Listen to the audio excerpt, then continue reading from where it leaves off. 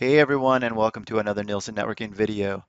The video ahead actually came to me from, I hate to say it, but the suffering of one of my viewers who was trying to install a pre-built Kali Linux image into VirtualBox. Now, long story short, and to get to the point, they were trying to install an image from Kali.org that was still in 7-zip format. They had not decompressed it or unpacked it, whatever you want to call it, whatever works for you. So I thought, you know what? There's probably other folks out there that are having the same issue. Why not create a video on how to go out, download, and install 7-zip, and then give you a mini tutorial, if I can speak, on how to use it. So that's what we're going to do ahead in this video. The first thing you're going to want to do is head on over to 7-zip.org. When you get there, you're in all likelihood going to want the first download option for the 64-bit x64. That's going to be for Windows. You're just going to go ahead and click it. If you did need it for Linux, you can go over here to the download section and you can scroll down, and they do have it for Linux down here. And they do have some unofficial other packages for some other operating systems like AIX and all that stuff. But the main two that are supported are Linux right here and Windows on the main screen. So once we have that downloaded, we're gonna want to go ahead and open it up. And it's a super tiny installer. I'm talking, I think it's like 1.5 megabytes. If you wanted to relocate it to somewhere other than the default, which is program files / 7-zip, now's the time to do it. Otherwise, just go ahead and install it. We're going to close it out. And ladies and gentlemen, that is how you download and install 7-zip. You know, all that in under 2 minutes. So now we're going to go on and look at how it actually works. And how it works is pretty basic. It's actually very similar in some ways to the built-in um, Windows option to send to a zip file. So if you just wanted to go to a zip, Windows does offer you the option to do right-click, send to compressed zip folder, Windows. So we'll name that Windows. So that's great, right? You can create a zip file in Windows. So, but if you want to do any other format other than zip, you wanted to compress using, 7-zip format, you wanted to compress using tar, gzip, rar, I could go on. You're going to need a different program, and you're either going to have to pay for something like WinRAR or WinZip, or you're going to do the smart thing and you're going to go out and get the free to use 7-zip. And that's why we're showing you this video.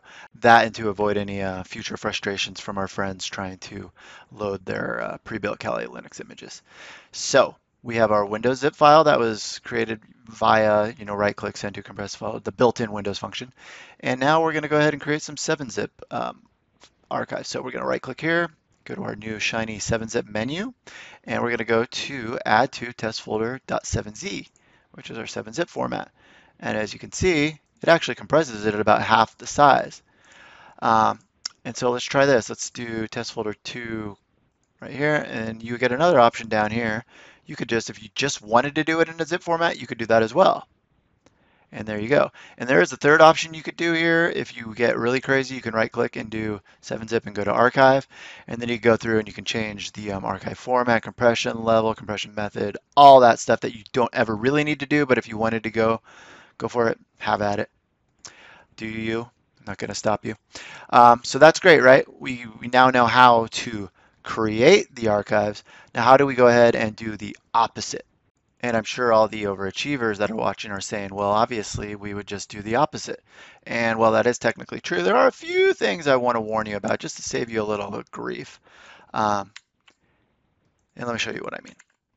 So out here, you're going to get a few options when you go right click, extract over here. If you extract files, you'll get a menu. And this is cool because it tells you where it's going, right? You know it's going to the desktop. You can even put it in a new folder. So it extracts them all out in that folder. Piece of cake, right? That's how we like it. It's clean, it's happy. Another option over here is, let's do the 7-zip now. You go here and you go extract here. This is a great option too because this is going to extract them all to the test folder. There it is, cool. Happy again, clean, organized. Now here's where we get in trouble. We right click on this one right here. And we're like, okay, we're super awesome. We're just going to go extract here. No problem. No bubbles, no troubles. Boom. Oh my God. All over your desktop. So the problem is if you click that option and that archive happened to have been, I don't know, 1,000 files, they are now all over your desktop or wherever else you decompress them. So you need to be careful which option you pick when you go to um, extract or decompress them. So with that said, that kind of covers all the basic features you're going to need for 7-zip. If you have any questions, throw them in the comments. If you enjoyed the video, you know the spiel. I would appreciate a like. Even better yet, subscribe for future content. And you go out and have a great rest of your day. Thank you very much.